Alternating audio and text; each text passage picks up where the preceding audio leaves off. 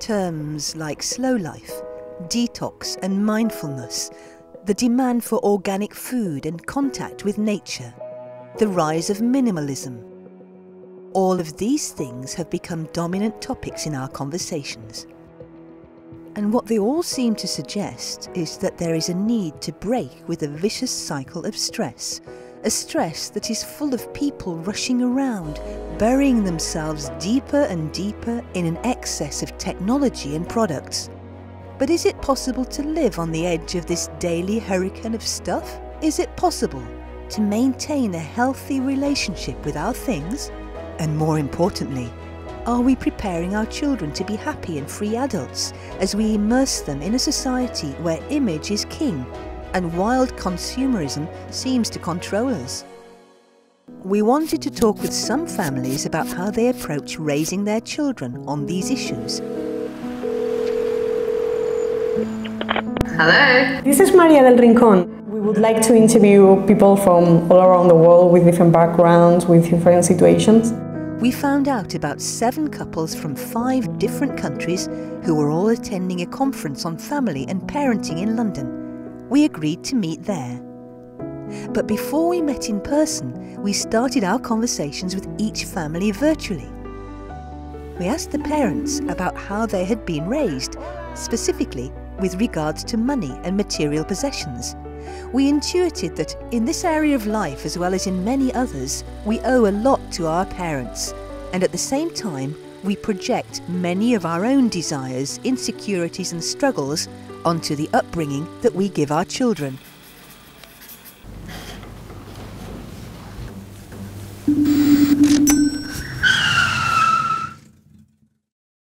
Mi papá salía de la casa con una chaqueta y volvía sin esa chaqueta porque se la había regalado a alguna persona que la necesitaba. Era alcalde de un lugar rural donde dio toda su vida por esa gente. Sabía que pertenecíamos a un grupo más privilegiado, que en realidad no nos faltaban las cosas importantes, pero que hacían ver la realidad de gente más pobre. Y eso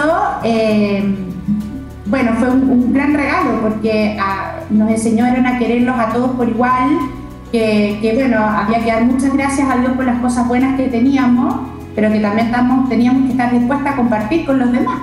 Lo que sí tengo recuerdo que a mi familia nos tocó vivir años muy difíciles en Chile, en la época del año 70, 73.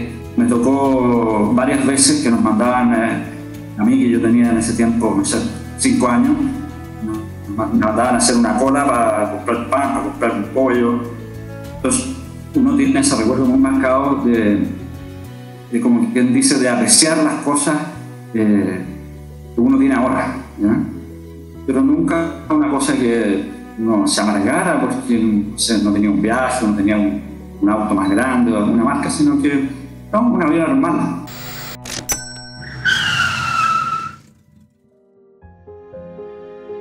The biggest punishment I could receive was disappointing my parents. I could honestly say that. So my parents, what they thought of me and gaining my parents' respect and love was very, very important to me. And I got in trouble at school one day, and my dad got called in, and he had to, and we had a sort of a meeting with the principal, the 3 of us. And I was, the worst part about that day was seeing my father's expression or the look on his face. That was the biggest punishment for me. My parents were immigrants. They grew up in Sri Lanka. They both ended up leaving and ended up in Africa, which is where they met and where I was born. In Africa, we lived really well because we had, I know, it's quite a good life, but then moving to Australia was probably quite tough on them because we stayed with family friends when we first arrived, but Dad always says that we got richer with each kid that came along. When I was younger, I used to try to control every single situation or everything around me. I used to try to want to influence or impact everything, and still it's my natural tendency. So maybe that's another insecurity. Letting go can be difficult, and being vulnerable to not having control of the situation. But I'm trying to work on it. I love clothes, I love fashion, I love dressing. So I definitely have my moments of, oh, I wish I could have that brand thing, or, you know, that friend of mine has a new dress every time I see her. I have moments like that, but the way we were brought up was that's not the end of the world. At the end of your life, there was this sermon once that this parish priest gave, and he said, I've done a lot of funerals, and no one's ever stood up there and gone, you know, she had the latest Prada bag, and she had these earrings, and she had that. They talk about the type of person they were. So I always think like, well, at the end of the day, I hope that, you know, people loved me and not what I wore, so.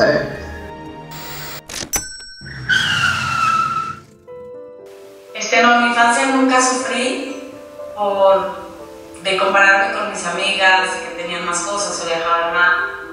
A mí me gustaba lo que tenía y era feliz con lo que tenía. Entonces me ayudaron a ganar mi propio dinero, por ejemplo, ya que supe ahorrar. En alguna ocasión fuimos un grupo muy grande de sus amigos a un basurero de Guadalajara donde vive gente, literal, los escombros, que alimentan de la basura, está fuertísimo. Como que siempre trataban de inculcarnos esta conciencia social. Nos dijo que ya no iba más la empresa. En México vino una crisis fuertísima en el 1994, en donde las personas que tenían créditos, muchos empresarios tenían créditos, por las tasas de interés que se subieron muchísimo, ese dinero que se debía, esos créditos se fueron al cielo. Si eras una persona consciente, querías hacer las cosas bien, como el caso de mi padre, y querías pagar, era literal empeñar todo lo que hubiera. Y mi padre empeñó la empresa para pagar hasta el último centavo que debía, empezando por sus empleados. Entonces luego que llegó y pues ya no hay más empresa y tenemos que hacer frente a esto juntos. Y mi padre empezó a buscar trabajo como loco, como pudiera, estuvo en los riegos, estuvo vendiendo seguros, se metió al club social donde estábamos, que eso importa mucho en Guadalajara, y ser socio y accionista. Pues ahora dijo, yo ahora quiero ser empleado. Y el valor del trabajo, con este episodio de la empresa que tronó, me ha marcado para mi vida. Me enseñó a ser humilde, me enseñó a entender el valor del trabajo, y que también el valor del dinero es relativo, y que la felicidad no depende del dinero. Que sí que te ayuda, ¿eh? Las penas con pan son menos, pero no es la felicidad. Vengo de una familia de 8 hermanos en un pueblo. Lo material estaba siempre un poco limitado, o sea, tener de todo, pues no. Las zapatillas en vez de las Nike, las Nikito o tonterías de esas. Las bicicletas, pues hombre, yo como era la segunda, pues siempre tenía más o menos o la nueva o la segunda. Que llegaba abajo tenía la octava. Pero recuerdo mucho cariño, muchas relaciones, sí, mis hermanos. My dad was a general practitioner, a GP, a family doctor whose daily work involved driving around Guernsey, this little island, visiting people, so he knew a lot of the people, you know, on the island. The next stage of my childhood involved lots of boarding school. I was rather aware that the school that I went to was quite a posh school. I don't think I had this issue at home so much. I didn't feel like I grew up in a posh family particularly. People who've been to Eton have this problem. Eton is a really famous school, and some people absolutely love it because they receive a wonderful education there. Other people, I think, find that a bit of a burden to live with later in life. And I think on a sort of small scale, the school I went to, although it's not nearly as famous as that, it was still a pretty privileged place to be. I had lots of lovely friends, and I certainly enjoyed my time there. But when I came to the end of my school, I had to choose a university. Definitely felt that it was time for me to leave that world behind.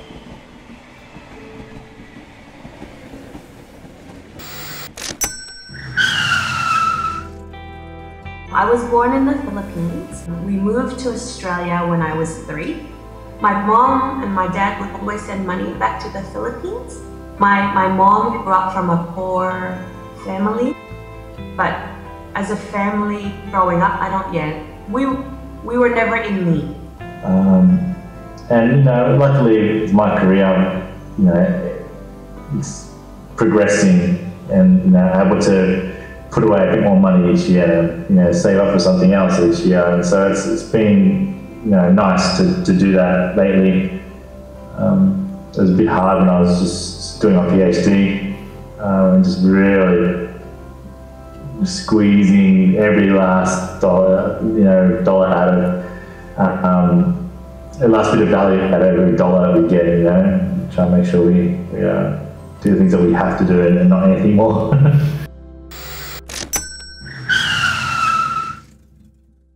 My childhood was in the wartime, so we passed a difficult time and we passed a very nice time. But during war, it's not easy.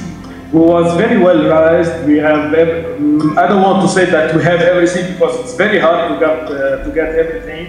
But we was happy. The main issue we was happy. I like shopping, but usually when you have a family and the kids, so you don't think only about yourself. I have a daughter, 12 years old, and if I want to go shopping, I have to think of her also, to take her with me. It's not only about me. Cuando vine a vivir a Santiago, recién casados, nos costó mucho. Empezamos muy de cero, muy de cero. Casados, dos bebés, 2 niños chicos y aún no teníamos auto.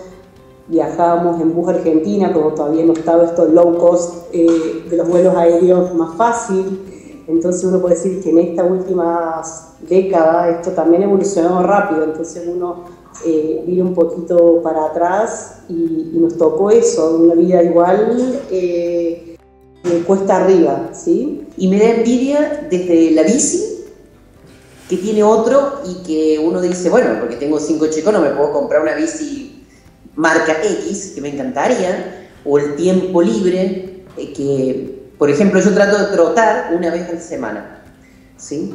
Pero sí, entran esas como envidias malsanas del tiempo libre de otro, o del estado físico de otro, puede sonar rastrero, pero así, quizás de los puestos de otro, que, pucha, yo llevo acá 11 años y que lleva menos, ya está en otro puesto, o dirige tal área, o entró así. Bueno, no te puedo decir que no me gustan las marcas, los autos, sí, obviamente, la ropa para andar, para trotar, pero antes era como una debilidad más fuerte. Hoy día creo que no es una pasión dominante, por decirlo de alguna forma. Quizá esta idea de volver a la vida sencilla, de campo, todo, sea un poco para uno desligarse de todos estos lastres que uno tiene.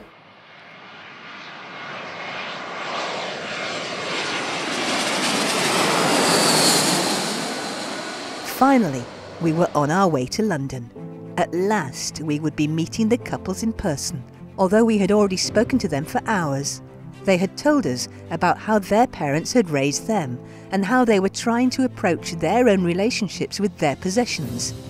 And now we would tackle the exciting topic of raising children, which is what we had wanted to talk about in the first place.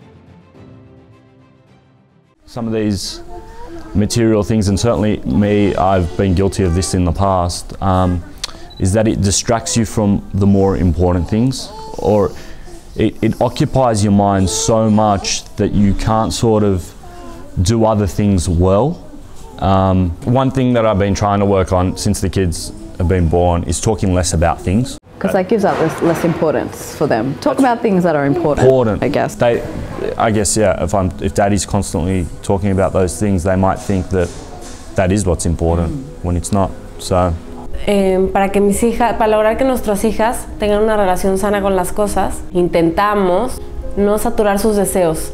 Es decir, no darles las cosas antes siquiera que las deseen. Por ejemplo, ahora que está muy de moda ir a Disney, pues no llevarlos antes siquiera que lo deseen, ni siquiera se les antoja ir porque no saben que existe ese lugar y no hay por qué llevarlos, sino esperar a que tengan la edad en la que lo puedan disfrutar, comprender, desear, esperar, ansiar y se lo ganen. Entonces con este tema de los viajes o con este tema de Disney, quizás soy yo el que quiero verla, disfrutar, y eso hace que pues sea yo el que esté provocando generarse una necesidad. Entonces creo que me sirve que digas eso.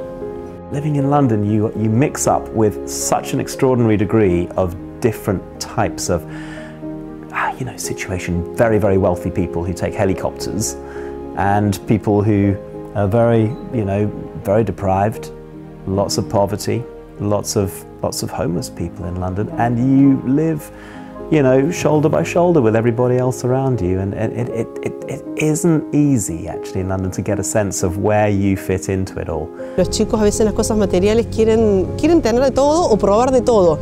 Entonces es como calmarles la ansiedad y claro, vos te das cuenta que en el minuto quisieran tener todo lo tecnológico y a veces aunque lo puedan pagar con sus propios ahorros, que son pocos, uno le dice, bueno, espera, o sea, no hace falta, o una salida afuera con los amigos no es necesario que salgas 3 días seguidos, o sea, calma. El otro día un hijo nuestro se ganó un premio de excelencia académica y él dijo, bueno, ¿qué vamos a comprar?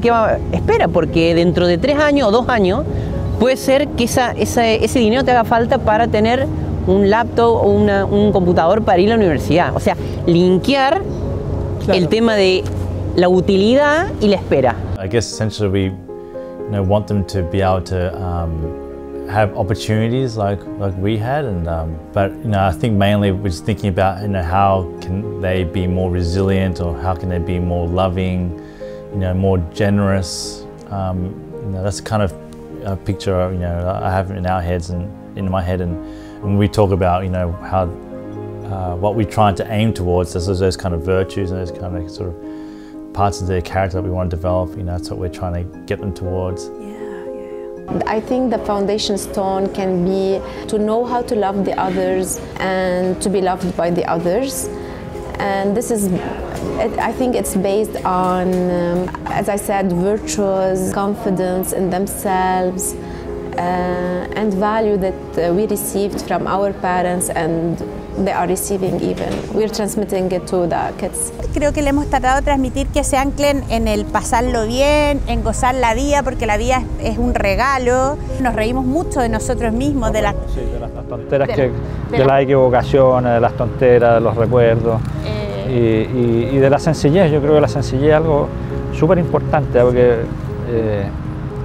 cuando hemos salido de vacaciones, de repente no tenemos dónde almorzar y pasamos a un almacén y compramos un pan y un plátano, y ese es el almuerzo. Entonces yo creo que la sencillez y la simplicidad, digamos, de no ser tan rebuscado, y al final ellos de lo que más se acuerdan es de las cosas más simples o más sencillas. I think something we know is that if the more you give or think about other people, the happier you are. So bringing them up with that mentality, which is very hard to do in this world because it's all about me, me, me. Like yesterday, we were listening to a talk on bringing up kind children, and it got me thinking, like, are we doing that? That's obviously something that we want to do. Que se quieran, que quieran a sus papás cuando sean grandes. Bueno, yo estaría quizás trotando todo el día o andando en bici, y sé que quizás no tengo que estar todo el día con eso, tengo que estar la mitad y diciéndole, bueno, pero ¿qué es lo que quieres hacer vos? Claro, uno le gustaría mejor descansar en la casa, pero si no salir a casa están con pantallas o con celulares. Entonces es generosidad de los padres de tener que salir uno mismo y decir, bueno, dejo de hacer algo que me gustaría o nos gustaría a nosotros en pos de los chicos. Creo que hay que ser generosos, hay que ser humildes, reconocer cuando uno se equivoca, pedir perdón al otro, disculpas, hay que salir a la calle. Entonces nosotros intentamos, aunque nos cuesta igual hacerlo con más frecuencia, es ir a algún hogar de ancianos y estar y compartir en familia, y nos hace muy bien también como familia eso. But yeah, I guess I didn't grow up with a lot of things, and I felt like I don't need those things, and I want the kids to have a very similar kind of set of values where they don't necessarily need to have everything that they want right now. We want them to be grateful for what they have, so they don't feel like they have to have that. just, you know, because sometimes they can be really, really focused on missing out on that thing. But I guess it was sort of freeing them from the need to have that thing. Definitely they would like to have more, but we don't provide them more, not because we don't have the money or the means to get them, but this is a part of our education, to have the self-control, to work on what they want. Not everything we want in life we can get it, so this is why we don't get them everything. And we explain this, and usually when we say no to get something, we tell them, you cannot get everything in life, or if you want to get something, you have to work hard to get it.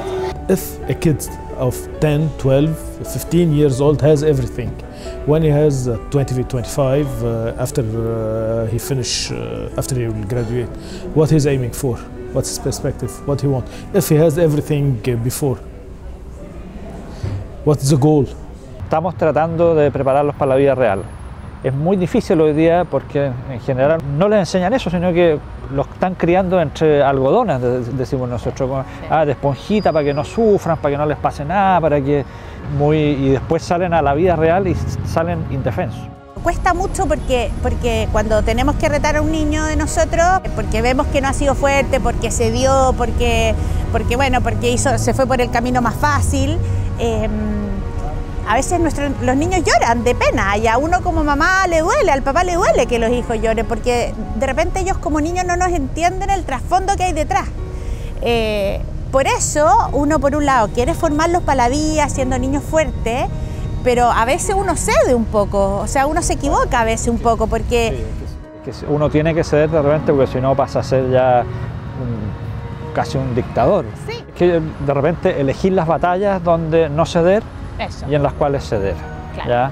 Explicándolo a los hijos que hay cosas en la vida en las cuales si uno se equivoca, la caída duele mucho, ¿ya? Y en otras no tanto. Entonces uno ahí va eligiendo y puede decir, mira, en esto no vamos a ceder porque es por tu bien. You know, for the good of our kids, sometimes we have to say no, and they will suffer in life and we can't control that. So, and it's good for them and they will grow from it and we can help guide them through it. It's difficult, this world. They have to be strong, have to be very strong. So, yeah, I'm sort of a little bit hard to them sometimes. But for me, it's always a struggle because you don't want to say no, because it's such a world and you want to have a good time with your kids. Sometimes the kids want us to open a lid for them, and you know, sometimes lids can be really, really hard, and I don't want to be able to do everything for them, so I'll just sort of undo it a tiny bit but still make it a little bit hard. I say, okay, now guys, you do it. No poderles dar todo, quitarles el sufrimiento, aliviárselos un poco. La verdad es que me parte el alma ver a mi hija como sufriendo por cualquier cosa, y trato inmediatamente de aliviarlo. Es mi primera reacción. Bueno, pues si se le doy esto y si le compro esto, pero luego como que hago un poco de análisis y digo, no, espera, es que esta reacción primaria quizá no pueda ser lo mejor para mi hija. Soy el primero que me cuesta a mí, de verdad es que se me hace bien difícil, y tengo que recurrir a cómo eran mis papás conmigo y cómo me ayudaron. I think it's so natural that you take on what you've been brought up with, and then obviously we've had many discussions about the way my parents have raised me as opposed to where his parents raised him. We recognize a lot of our parents' value, and it's reflecting in our the way we are living and the way we are behaving together, or even we are raising our children. I know in my early 20s, before I met Tamara, I had a very not a very warped view, but a slightly warped view of an unhealthy relationship with things, and thinking that was important, or that's what was going to bring me happiness. It didn't make me happy. Tamara and these kids make me happy.